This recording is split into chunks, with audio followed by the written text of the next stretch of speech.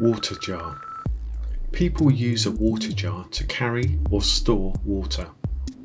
People make water jars out of clay or stone. The jars are all different sizes. Women are usually the ones who carry water jars. Women use smaller jars to collect and carry water from a well to their home. Women carry the water jars on their heads or shoulders because they are heavy when full of water. Large water jars hold so much water that they're very heavy and can't be moved. They are able to store water for many household uses, including religious washing. Jesus was at a wedding where they ran out of wine. He performed a miracle and turned the water stored in 6 large water jars into wine.